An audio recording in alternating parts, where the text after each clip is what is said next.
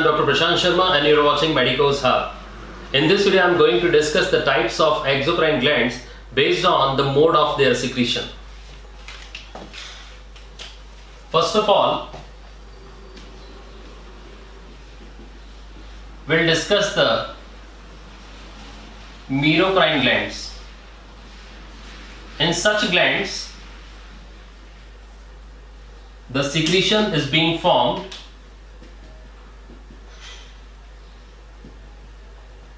it is accumulated in a vesicle and finally from the vesicle exocytosis occurs and it is released out of the cell. So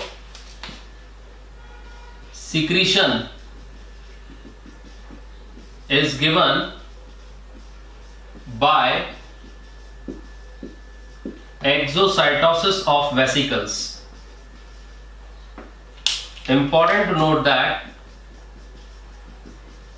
neither cell membrane nor cytoplasm becomes the part of secretion.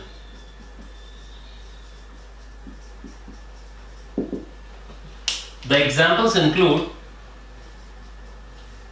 pancreas, parotid salivary gland, and most of cutaneous sweat glands. Then comes another mode of secretion, that is apocrine glands. In apocrine glands,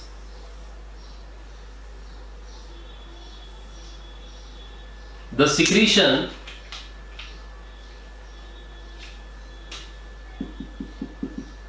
is accumulated in the apical portion and the apical portion is pinched off from the cell. So we can say that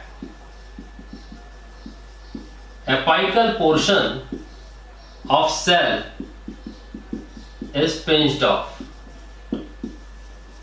So the cell membrane and the cytoplasm both enters the vesicle along with its secretion.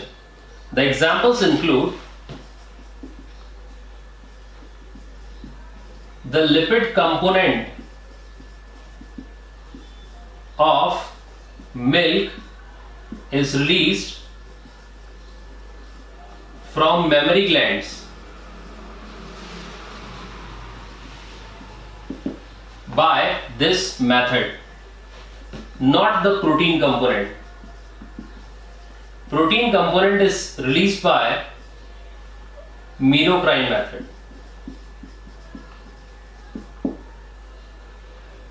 So MEDICO'S way of secretion is involved in the release of protein component of milk, but the lipid component is secreted by apocrine way.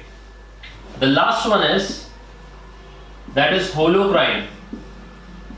Holo means complete.